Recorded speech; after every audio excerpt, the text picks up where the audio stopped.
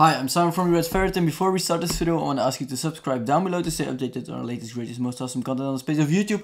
Let's get cracking with this video. So in front of me, you'll see something that has been released today. This is the Yeti Nano, and big shout outs to Blue and Julia for sending this out, because this is a new Blue microphone that, as I have already said, been released today. It's a premium USB for recording and streaming microphone, and as you can see, it looks a lot like the regular Blue Yeti, the big one, and we're going to compare these design wise to see what the differences are. But on this Yeti Nano, we can already see that it has cardioid and omni-directional functions. So cardioid is of course the regular pattern, so the front pattern, which is used for podcasts, game streaming, Skype, or vocals and voiceovers, and then omni-directional is from all these sides: conference calls, field recordings, events, or multiple vocalists. And then you have some information about Yeti Nano. So it has no latency headphone output, perfect for podcasting, YouTube streaming, all that stuff. Standard threading, so you can mount this to a boom pole, for example, the one from Blue over here. Plug and play, Mac and PC compatible, of course, and it supports up to 48 kilohertz or 24 bits sample rates, which are the best ones, the best audio quality possible. Alright, so I have the shadow gray, and I have to say I saw the colors from these Yeti Nanos and they just look amazing, really. Check them out. So as usual, very nice packaging from Blue. And something new this time is the Blue Sherpa. It's a companion app for your microphone. So the features are latest firmware updates downloaded directly to your Yeti Nano, customize your mix settings from gain to polar settings, and more to come. So it's a new companion app which I'm going to check out as well with this Yeti Nano to see how good it actually is. Then we have X split and overstream codes for I think 3 months trial, and then some other advertisings. But here is the microphone itself, and it just looks gorgeous. As you can see, it really looks, again, some kind of retro style in my opinion. You have the thread to mount it anywhere you'd like. So it's a regular micro USB cable, no USB-C yet, but I don't think they'll change that because other microphones also have USB, micro USB. So yeah, you can change the pattern with this button, so you can go from cardioid to omni-directional. As you can see, you have that very cool gray design, anti-slip pad on the bottom, and it just looks awesome. You have the volume knob over here. If you press it, you mute it, and you can change it like this. This is of course the front to use the microphone. Right now I'm using the Blue Spark SL, which came in a beautiful wooden box. Very professional microphone. I'm going to change to this one so you can hear how good it actually sounds. So I'm going to change in 1, 2, 3 now.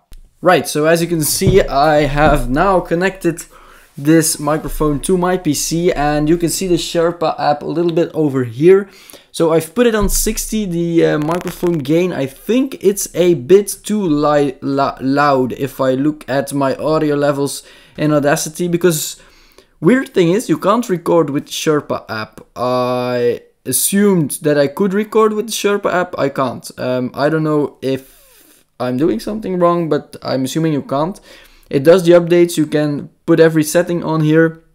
You can choose the format and all that stuff, but I guess you still have to record in Audacity. So as you can see the Audacity, the peaks over here, but if I change this over here, I can lower this volume and it will change in Audacity as well. So you probably don't hear me that well right now, or a bit less loud at least. So I'm going to put it on 50, for example, and I think 50 should do the trick for me. Maybe it's a little bit too silent as well, so let's put it on 55, for example, just to be on a normal number, and I think that should do the trick. If I look at the sound waves, that's okay. So overall, the look of this microphone, it looks gorgeous. It's a small Yeti microphone. I'm going to get a Yeti.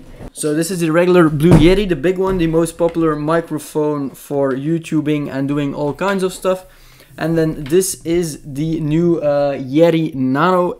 As you can see, it's very much smaller than the big Yeti, but it looks, in my opinion, it looks even better because you have that small hole over here for your cable, as you can see. And it just looks nice. You have that green color to see if you have sound, so if it's not muted, unmuted at least. And that complete metal finish looks very nice. But of course the main concern is if this actually sounds good, because this is around $80–90 if I'm not mistaken, the price of this microphone, which is fantastic. That's a very good price for a microphone right now. And it's a Blue microphone, so you can expect something from it, in my opinion. So let's hear the white noise.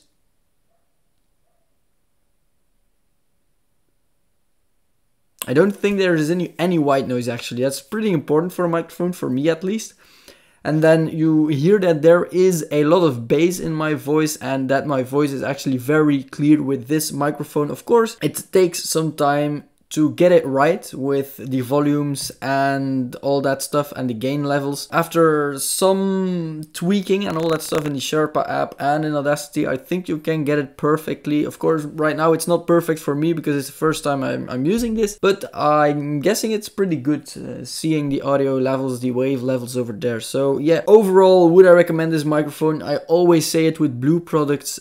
These are the best microphone products out there. If you're still looking for a good microphone, you really won't get a bad microphone if you buy a Blue microphone. There are so many different microphones from Blue. I have the Blue Ice Snowball or something over there.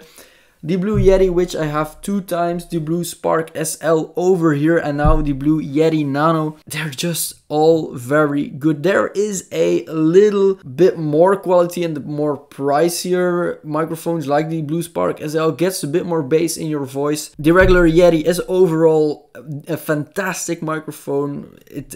It's for a reason that it's still one of the best-selling microphones. It has been out for so many years and it's still one of the best-selling microphones. So that's for a big reason, of course. Then the Blue Yeti Nano is actually the smaller brother of this one. Also has very clear sound, and for that price you really can't go wrong with this microphone. So I would say if you're looking for a first microphone, maybe a microphone for on the road, because this is very small, very easy to take with you, then this is your go-to microphone. This complete clip, or from the time I said that I was going to record with this microphone, has been recorded with this microphone, so you can listen to it and you can say for yourself if the quality is any good in your opinion, because of course it's also personal opinion. But overall, without getting opinions in there, this quality is good. You can't get around that. The quality is just very good of this microphone, but it's a personal opinion. If you want a bit more bass, if you want a bit less bass, if you want to get it a bit more punchy and all that stuff. But for me, this is the perfect microphone to go on a trip, when I have a voiceover, when I want to do some streaming, for example. Easy plug and play in your computer and it's done. Right, I would say if you have any questions regarding the Blue Yeti Nano, the new microphone that has been released today on Tuesday, the 28th of August, let them know in the comment section down below and I'll be very glad to answer them. I hope you enjoyed this video. If you did, leave a like down below. If you didn't, leave a dislike and tell us why, so we can improve our videos. And I hope I'll see you, yes, you who's watching this behind your phone or behind your computer screen, I don't know, in our next video. Bye bye.